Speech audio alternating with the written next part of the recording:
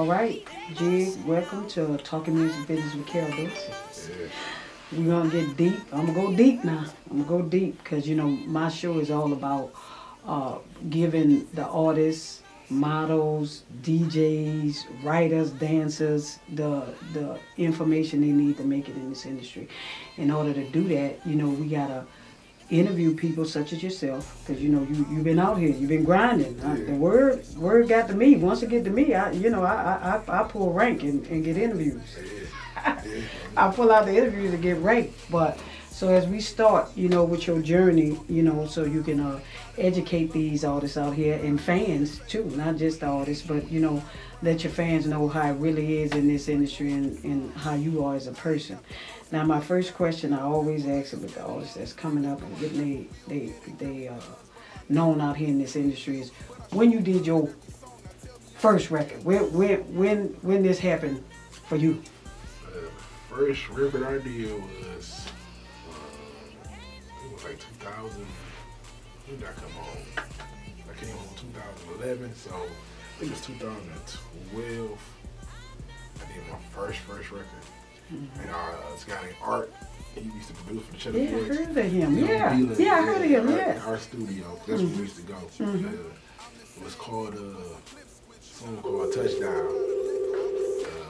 And it's funny because I never let nobody hear it, but a lot of people liked it then. But it was like raw. It was so raw. Yeah, that's what I want. I want that raw, because you know when you come up, you know everybody that come in this industry gotta know it's levels to this shit. Yeah. It's levels to this shit. You just you some people not you're born a star, but you gotta be shown how to become one. Yeah. So that was that first out the. This recorded in the basement type shit, you know? Yeah. Was it some basement type shit? It was he know, Art guy, he wanted equipment he just deal from the house. You know what I mean? So it just, and then like I got like my first 2 videos on YouTube, they still up there.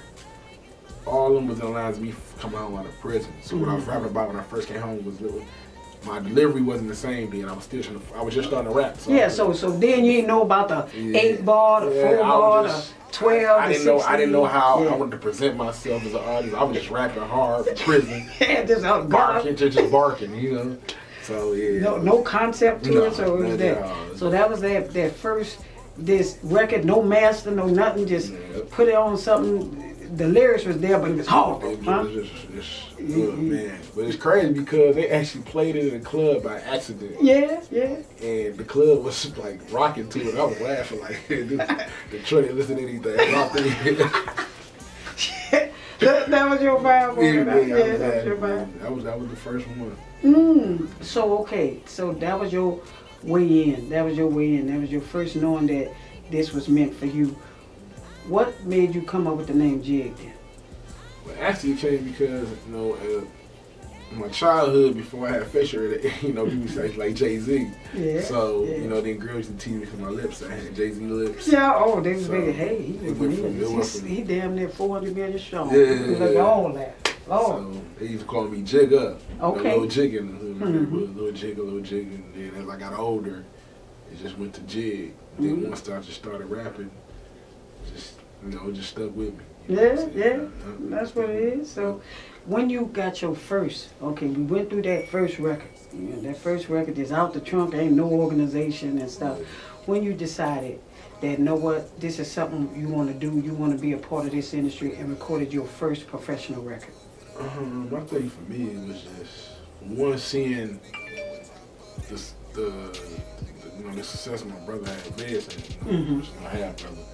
You know, and him being in my ear, people around me being in my ear, telling me to take it, you know, seriously. Because I mean, I'm be 100 with you. Like before prison, I never even. This wasn't no. You know, I used to laugh at people trying to rap. You trying to rap? You a rapper in Detroit? You know like that. Yeah. So, but they're like, nah, coming home and doing that time and coming home and. I mean, being realistic, you know, for me, for whatever reason, I started later than most. You know what I'm saying? And for whatever reason, once it got to pick it up so quickly, and the response and the feedback I was getting back was so positive, so quick. And when I tell people I've only been rapping for a year and a half, 2 years, they don't believe me. It's like I feel like God got me. I woke up one day, I just feel like God had me doing it for a reason. I don't know what reason. I just feel like it was a reason because for the first time in my life, I'm doing something positive, not getting in trouble, and it's paying off. You know, it's paying off. I ain't gonna lie. I came home. I tried to work.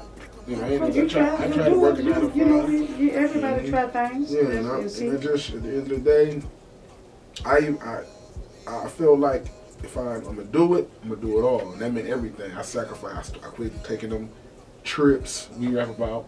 You know what I'm saying? Mm-hmm. You gotta sacrifice. Yeah. And you can't, cause I was trying to do 50-50. I was trying to be a street nigga and do this and that. Nah, you really gotta dive all the way in. You can't. You gotta. It's all or nothing. All or nothing. It's all or nothing. That's what people don't understand in this music industry, especially the hip hop side of things. It's not the way it used to be. You know, people would come in like A&Rs would pick rappers, he or she, off the streets, and they develop them. You know, from the ground up. So now you have to actually put a lot of time into it and create your craft and to create your brand in order to be recognized in this industry as far as the fans. I love it. No, let it be. I let everybody. Every time I let it be, that's letting them know you are important. You're important. So don't stop it. If it's silent, something wrong. So I'm wanting people to hear that, to hear the beats and stuff. So that record, what was that first recorded record that was professional and said, you know what, let me do this here? The first record that really got me, like, it was a song I did. It was a freestyle. It's on YouTube. It's called Hard Work Jig Freestyle. I recorded it at White Mike Studios. White Mike been around. Salute White Mike. He's been out in a minute. Yeah, I was messing around with Big Mike and his real street captain. I was messing with them, you know, family. And I went to a studio and did this little freestyle, this little just straight bars. And hearing it at that studio and hearing, you know, the mix down and actually hearing myself, and it was like basically professionally at his studio, it was like wow. And then when I think the first song I actually did it, I think it was the Playing Crazy song. Yeah. The song called Playing Crazy. It was it's a versatile song because, you know, I make my music off me. I really don't. I make Detroit songs for. Okay, but at the same time, I don't cater to Detroit because you can't. I mean, the industry is not made to cater just city to city. Yeah. It's about being on them top Billboard shows. That's the level you want to be on. That's the level. That's why I try to educate people on. It's not a just stop saying it's for your city, but do what you got to do for your city. For your city, But you know, it's about actually seeing your name on the Billboard charts and seeing that your song is charting up. Because you delivering music on a national level, not a local level. And that's my whole aim. So I'm thinking the Playing Crazy song, which is the video on YouTube, was the first song that really got people like, blowing my Twitter up, my Instagram, like, man, bro, this song different. It still had that street edge to it, but it was versatile. You know what I'm saying? And once I did that song and dropped that, it was like, that was seeing that, you know, what you're doing is really taking off. It's taking off. Man, okay, so, I mean, with all that being said, we about to dip into it. How many, okay, what was your first, you had a first, I know about your mixtape you got out now, I like it, it's fire, but what was your first mixtape then? Welcome to Hive City. My first mixtape, it was released January 2013. Okay. So, and then I dropped Re-Up a year later, January 2013. All right, Re-Up, look at that, Re-Up, I like that. Re-Up. So how did that work for you? Your first mixtape? The Welcome to Hive City was it's gonna always be dear to me. That was my first. You know, it was like they call it a hood classic. It wasn't well rounded as the Re-Up, of course, but every song on there was just. At that time, I was just trying to get an introduction. That was another reason I started rapping, because I came home and seen Peasy's and seen the whole team Eastside, the Dope Boys, Cash, Shout Out, and Biz. They was all from. You know, Peasy and Biz, we from the Eastside 42, but we not from the same neighborhood. Okay, but the Eastside huge. Yeah, huge. You know what I'm saying? So I seen all these different rappers from east to west, but wasn't nobody from my neighborhood with a microphone. All right. You know, so, hey, you put your bid in. You putting your bid in? That's what you. That's why I called it Welcome to Hive City, because we call our neighborhood, you know, So it's gonna be different there. It is, 'cause I done heard the red zone and all that. Hive City. I don't know where to walk. Yeah. I don't know where to walk. Hive City for my little homie, my he doing life prison, so we just I hear that, man. Yeah, so we get caught up in the system, but hey. So it's called Hive City, so that's why I named it Welcome to Hive City. I just basically brought everybody's childhood, and I really just told the story like it was real raw. The whole CD was straight street. Okay. You know, so I had probably about one change of pace song. I really wasn't at that time. I wasn't aiming to be versatile. I was just trying to let people know. The streets is here. Yeah. Your hood is here. You validating your hood. Yeah. You putting your mark in this game. So that was that mixtape. Yeah. So how did that do for you? It made people. Created a buzz. Yeah, it created a buzz, and it made people. What it really did was it made people want to see how I follow up.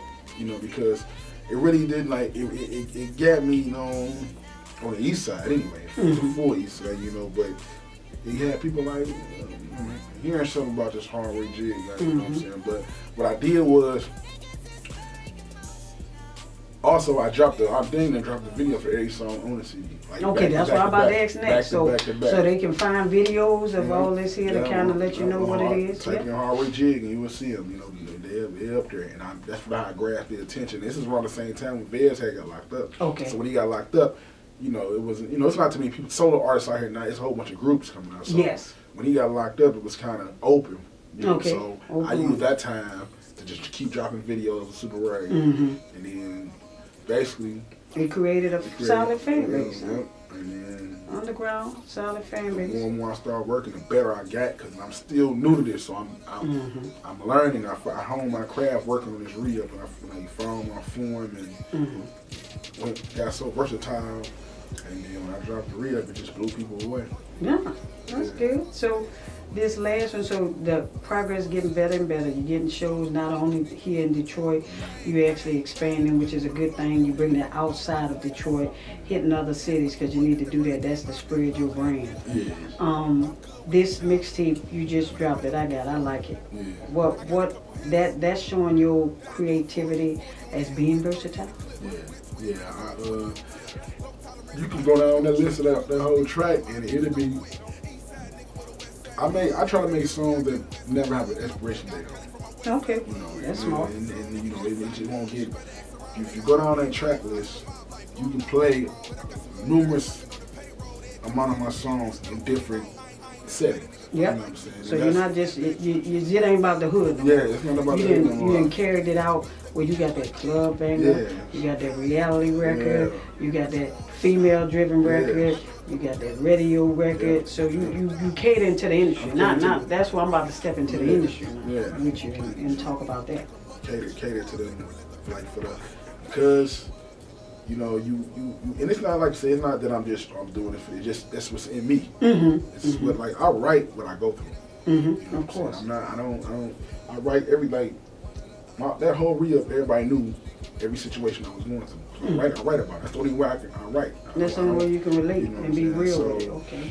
Like that's just the way it come out. You know, and at the end of the day, like I said, no, I love my city, but I'm doing this for a greater cause. You showing your professionalism as an artist, and that's what people got to understand, that the music industry is a profession. Yes.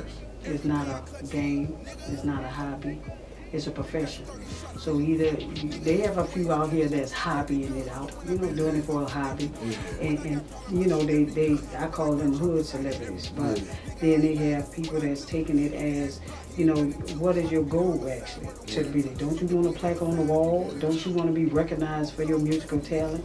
And you know, because there's a lot of stuff that people are actually appreciated for. You know, producers, writers and artists and the craft of making music that people can relate to. That is the goal. That's the ultimate goal. So the title of this last mixtape, why you came up with that name? Just because it was the second go around, and you know, anytime you know, in the dope game when you reading up, you up in the package. You know what I'm saying? You up in the bag. And this time I was up in the stakes. I was up in the bag. I was getting more versatile for the show. On the first one I showed the Eastside. The re-up I showed the whole city. showed the whole. And then now it's to the point where it's branching off to the Midwest, you know what I'm saying? So I was just reading up, you know. Like this one now I'm working on, it's Welcome to Hard City 2. Okay. Going back to the streets, you know. I'm going to drop that for the summer, some summer back. Okay. You know. Popping and trunk. Yeah, you know, so they can hear it. The re-up, I just was just upping the package, and then I was coming back at them, and I was coming back at them with some 10 times better than what Welcome to Hard City was, and I was aiming to prove and show that, and I did. You know, I did. I got like, you know, fan base been picked up. You know, followers been picked up. I got my peers telling me, man, your favorite rapper telling me, you know, so I'm like, bro, you stepped your game up, huh? You know, you know, so. You stepped your game up. You're making yourself a force to be reckoned with. Yeah. Okay, nothing wrong with that. Being on that level, Kendrick Lamar. Yeah. He came out and people, you know, a few months back, he named a few artists that came out during his time, which he's been doing this 10 years now. But the past 2 years is his 2 years he's been really taking over the industry, and he has tremendously well. How did you take his lyrical comeback on it? A lot of people said he just said it, he disrespectful, but me, I took it as he stepped up the game and calling out real rappers and saying, if you about it, deliver. That's how I take it. I never looked at it as a diss. It's just like, and then at the end of the day, you gotta understand, only like the great artists and true competitors didn't take it as a diss. Yeah, Bills and straight to Twitter. That's what I You know what I'm saying? Was like, hey man, you know, and then Meek got back at him and they laughed about it. It's competition, like the game we is getting too friendly. You know what I'm saying? It got too friendly. They got too many friendly songs now. Yeah, one day ones, you know what I'm saying? Like so, but the competitive, that's what keep the creative juices flowing in the song. It's not no beef, no fight, pull out your guns type. He just said, you know, no disrespect, I'm murdering you niggas. And you know what? When he said that, they can't understand that when he said murder, he murdered them lyrically. Yeah, lyrically. He's not talking about shooting your guns in and shoot you out. He just spoke what I listened to his verse 10 times and then some. I said, this nigga done spit some shit. It was mad about the King of New York stuff. I'm like, man, no, it's not. He's waking you up. He's just waking you up. He can't take a title that wasn't given to him. Right. Like, he's not taking a title that wasn't given to him. It goes by the sales. If he said that his sales was there. And that's what I be telling people, man. I remember I talked about that in my interview I did with Detroit when they asked me about my brother and Vez concept King of Detroit. People get mad about it. I said, well, people start calling Vez King of Detroit. He just ran with it, but the number's not lying right now. Yep, that's all. The numbers across the board. You gotta respect that. I was like, no disrespect to them. Blade line, they didn't do this stuff. They wasn't the avenue he's going. Of course, Blade is the great like we will always be. You know, but as far as numbers and trying to go to that next level, I watch this boy get $6 on the show. This boy get $6. I go off numbers. Oh man. That's what I go off numbers. T.I. wasn't king of South till he said it. Yeah. And when he said it, the numbers weren't lying. And guess what? Nobody could hold a candle to him. Nope. So who would knock it? I'm talking about that's what people gotta understand. I don't knock nothing that is laid out in black and white. You know, if it's said, you know, respect it. If you can't get it, better yourself and try to take it. I mean, titles are meant to be taken. You see, they have champs in the game. What's wrong? Yeah, that's what. Titles are meant to be taken. Hey, you don't like it? I said it in the song. I said in my song, No Love. You don't like he said in King of Detroit, prove him wrong. That's all you can miss with the sneak this and just prove him wrong. That's it. They got respect for game. Well, with the hip hop industry the way it is today, how you feel about the rappers that are making a difference with their style of music, which I do. I salute 2 Chainz. 2 Chainz been in the game 2 years, independent. This man have locked the industry down from the streets, from being Titty Boy to 2 Chainz to now he done crossed over, making that crossover money. How you feel about the music industry today? I feel the music industry is just, if you holler, gotta like you said, the change is not like how it used to be. You know what I'm saying?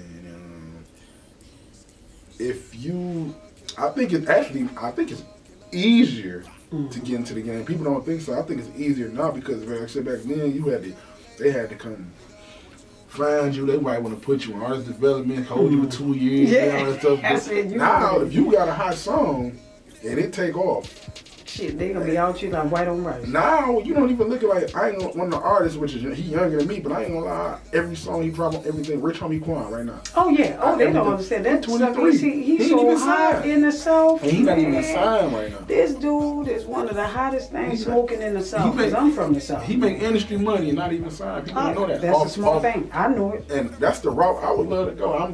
That's what it should be. You don't tie yourself to labels anymore. And the way he do it is like the reason why I just you can listen to him and know he been through something.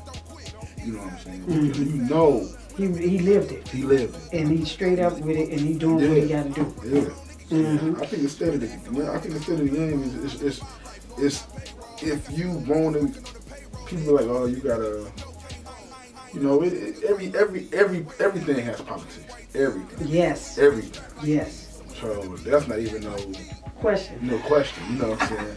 It's just about it's all how you create it. How you create. That's it. Yeah, you gotta be creative with it and kind of use your method and your strong points and to lock it in. Because what artists, I keep telling artists, you know, the industry do run and we do is all politics and all and who you know.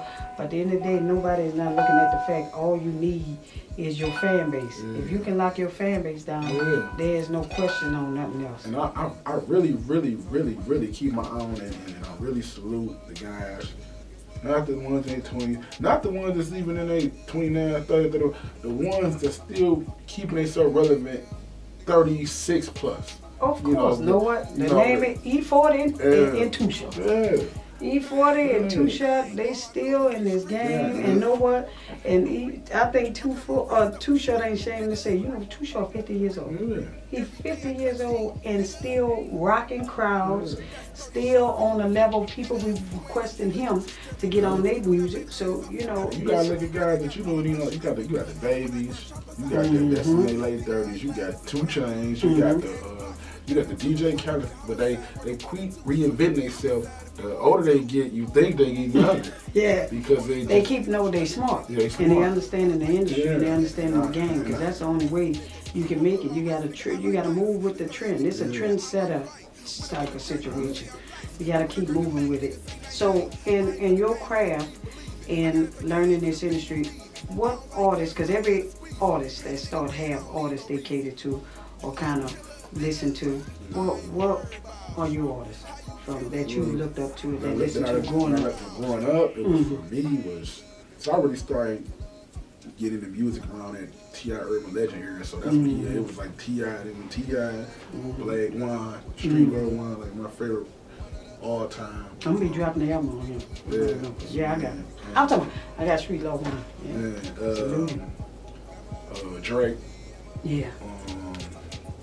Lately, I've been listening to a lot of lyrical, like Big Sean and people like I'm from the streets, but like I've been tapping into that. Please, you know, so I've been like don't limit yourself. Like Drake, Kendrick, Big Sean. Yeah, Kendrick a lot. I think it's real strong. Man, he can break a song down. Yep, and you will be talking, what the hell? He just told it all in a whole other format. In a whole other format. Like I really sit at home 3, 4 in the morning on my and just study. Yeah. Just study. Yeah, that betters your craft. The way they like Rich Homie Quan, the way they fuse, the way they break songs, make songs. I'm not even too much on dudes who big on I'm about to write this Killer 16. I'd be like the song, the whole song. So that's I really need. So yeah, that was my next question. How do you take your craft when you want to create your music? What's your downtime? What's your method? Man, it's always, you know, the beat always talk to you. You get the right beat, you know. I get that right beat, I would literally run from everybody because I like to be by myself. I don't like that's why I say I be trying to get some of these up. I be saying, man, y'all be needing 1 million people in the room and the distraction, you don't play the song like you're supposed to. Man, this is your profession. Focus on your craft. I focus on, I gotta write the hook first. Of course, that's the whole lead of the song. But the way I write my hook is how would I figure y'all with your women and my dogs in the street, to lock together Yeah. to say the women gonna enjoy it, the Yeah. attention, but you Yeah. still want the males to Yeah. say, no, what I fucks with you. Yeah. That's what you want. Yeah. They say that I And fucks with you. yeah. And that's how I basically go into it. You know, I go into it like that, and then I try to make my course. I learned simple and catchy. You know what I'm saying? Yeah, always. Yeah, You know, yeah. that's the whole method. Sometimes when you be thinking too hard, Yeah, you miss it. You miss it yeah. and you kill the record. But Yeah, no, you what do. simple catchy, man. Yeah, simple Don't catchy, overthink man. those process. Yeah. Stick to what it Simple and is. catchy, and that's and then after that, once I get that down, man, I'm know that the 16 ain't nothing to write. You know, ain't nothing to do. Yeah. I'm going straight off the heart and the flow. So that's it. Your craft is you get there and you be in your zone. You like being by yourself. You look at your whole concept, like you said. You study artists of the day to see who's out because you want to chart them up. Sure. But know what? I'm gonna bring this up and who's doing successfully well, better than everybody, and even Kendrick Lamar, and he's white, Macklemore. Oh yeah. He's straight up independent. No sign to nobody at all. He won 4 Grammys, and they feel he didn't deserve it, based on Kendrick Lamar. And what I try to tell our culture, because you got to look at it, is white people support white people. Right. And I keep it 100 on my interviews. The white people support white people. So if this guy's with the Grammys, they go off numbers. So Macklemore won them 4 Grammys on numbers. He sold a lot. Kendrick Lamar has a white fan base and he has a black fan base. But he also has to have a fan base. The black may not expend as strongly, so it made his numbers not be there. Because I guarantee you, he probably got about 10 million motherfuckers that bought his bootleg before they bought his physical CD. So they just don't know that play a part. Because there was a lot of controversy going on after the Grammys. Some of Kendrick Lamar was cheated out his awards from Macklemore. But me being behind the scene, and I deal with a lot of the politics and the business behind the industry, and know his numbers. His numbers got him them awards. So how you feel? Because I like Drift Shop. That was my jam. I just feel like Drift Shop was my song. at the end of the day, I like Drift Shop. I just feel like at the end of the day, numbers don't lie. And that's what people got to understand. That's what everything based off of is numbers. Because Macklemore really is the #1 person. I see his name everywhere. Yeah, he's #1. He's from Washington, D.C. He's #1 in every category in the hip hop industry. And he's not signed to no one, nobody. Right. And so this man is a multi-millionaire right now to this day because I deal with the behind the scenes numbers. And he was on the Grammys. Grammys is the hardest show to get in. It's the #1 entertainment show throughout the music industry, and that's the hardest show to get on. And to say he was on it, and although Kendrick Lamar is with an independent major, under Dr. Dre. So Macklemore is with nobody. But Kendrick Lamar is with an independent major, which is Dr. Dre. And Dr. Dre is signed to Interscope. So he is with an independent major, but this guy here is with nobody. And I said, Lord, let me see his royalty checks. Oh, it's coming to him. He living the life of a king. So I try to educate the artists today is, everybody stop looking for signing the labels. Stop going after that. Not long as iTunes and everybody else giving y'all an opportunity to make y'all own money. If you hot, you can't sell 99 cents. That's what I be on, 99 cents, nigga. So, that's what, so I salute Macklemore. I had to bring that up because I see what level you on and you know what the business is. And he really is the one that's locking it down. And that's why I'm saying, y'all, let these, and no discredit. I'm not far from being a racist, but this man came through and changed the game. And he changed the game with the song Drift Shop. And I love it. I love the song. So, with everybody, I always ask this with all artists. Hey, the hip-hop industry is really big on it and off it. Your tattoos.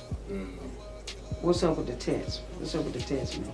Man, I got most of them in prison. Just, they all, of course, they gotta mean something. What your tats mean to you? Well, for the most part, I got a lot of rest in peace. A lot of people that died close to me, my mother. little cousins, little homies. Got a couple of my neighborhood tattoos like this right here. Okay. These up from my mask on, mask on. All right, Jig. So with all this we talked about and everything, how is it, you know, your new fans, your newcomers, not only your fans can see when they see this, how could they find Jig? Give me your YouTube. I want your YouTube. Hard Work Jig, straight, one word, straight through. Hard Work Jig. Hard Work Jig, HARDWRKJIG. So that's Twitter? Yeah, that's Twitter. Instagram? No, my Instagram is HW_Jig. All right, look, so yeah, you won't be showing no crazy shit on your Instagram. I keep it. You 50% or you 100? You keep 100 or 50? I keep it 100 up every site.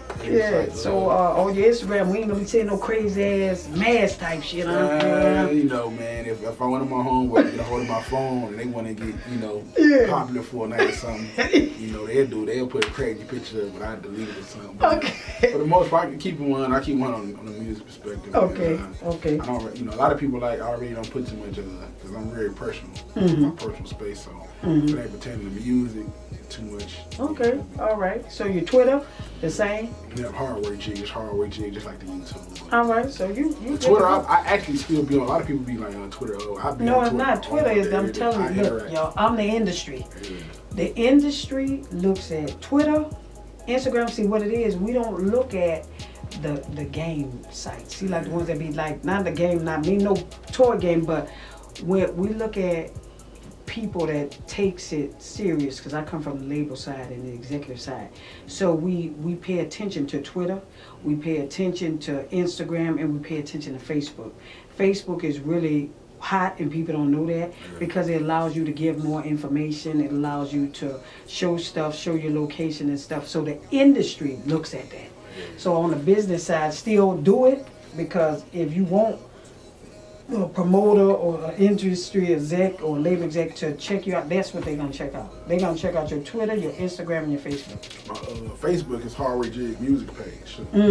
So we can, you roll with it, throw pictures up, get it, lock your fans in. I put all my videos on there once I So you keep it 100. You right, let them know the thing. Also with my talking music business with Carol Dorsey, because you know everybody got to have a side. It's two sides to me. It's your personal and it's your business. We didn't talk your business, but who is Jig outside of all this here? What kind of person you are? Because you know fans like knowing the true person outside this music, and it helps them decide. I'm a person who, you know, I'm a grown man. I'm still trying to find my way, you know, but at the same time, I'm a person with a big heart. Sometimes too big, care for everybody, or I think I can protect everybody around me. I think I'm kind of misunderstood because of, you know, the persona, you know, the guys I run with, the neighborhood I come from, you know, sometimes the way I come off, because I'm quick to resolve the issue, I'm very misunderstood as far as like a rough around the edge, just like super tough, you know, and that's not really, I'm actually very, very, very, like when it comes to people around me, I'm very sensitive. You know, I can deal with somebody doing something to me, but I can't take when somebody do something to somebody I love. You know what I'm saying? So for the most part, and I'm very like something personal. I'm very, very personal. Like I really don't, you know, I don't.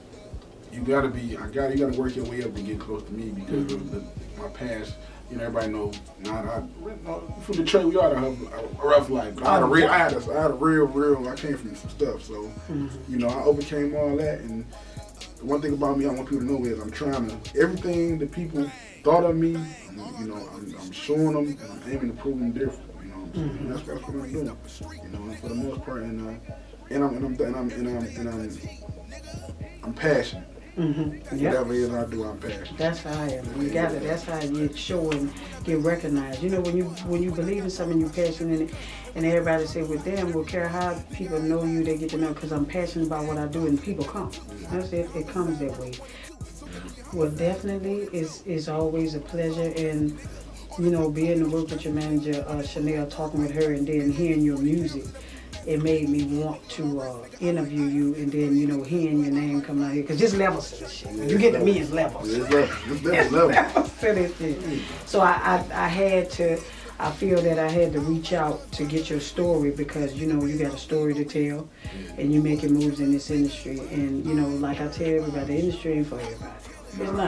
It's not for everybody. We all wants to be famous. Shoot, I wish I could be Diana Ross, but I can't sing. I ain't gonna fake it. So, you know, so a lot of people out here are imitators and don't realize it's not meant for them. So that's why my show, Talking Music Business with Carol Dorsey, I give people the knowledge they need to make it in this industry, because if it's for you, it's for you. If it's not, it's not. Watch all these interviews of people I'm interviewing to educate yourself, to see, know what? I want somebody to sit back and say, this ain't for me. Because sometimes you gotta sit down and say, know what? This ain't for me. This not my world. Me, part of the industry, I educate, and I'm very good with marketing, promotion, and developing all this. That's my gift to the industry. So, you know, your gift is to relate your music, man, and I think you got it. So salute to you. I'm expecting to see many more from you, and hey, don't forget about us little people. Nah. Don't forget about us little people.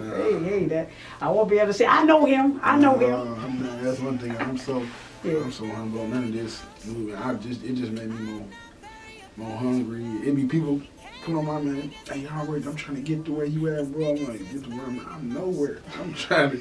But you can still walk. If you can still drive on 7 miles, see me. I ain't nowhere. I'm just thankful for the opportunity. That's it. Well, so what advice? This the last. This the end all.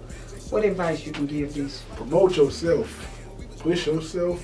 Don't come into this game thinking people gonna help you and owe you anything. Cause nobody owe you nothing. Ain't nobody. You gotta think we in Detroit, and all of a sudden every other person is rapping. Yep. So odds are against you, man. Keep the ideas to yourself. Stay humble. Stay working. You know, and promote your. And one more thing, I really want to tell people this, because I learned this. Remember, man, whatever you put into this earth, it's a representation of you. So whatever you put out here, make sure the quality is A1. Do not be in no basement studio or try to shoot no video on somebody's iPhone and throwing it out here on this earth because it's gonna make people like they doing it. And for real, I'm just being real. I see it all the time. Like you gotta make your that's you. That's your work. I see people. You might be a lyrical genius. Yeah. But if you come on my timeline with a basement production or an iPhone video, I ain't watching. I'm just not. Let's keep it real. I'm just being real. That's what I do, man. Spend your money on your talent. That's what I did. All them trips I was doing, all that, I put my money on me into this music. Y'all better listen, because this is for real. All right, thank you, Jig. It was a pleasure. Thank you. I appreciate it. All righty.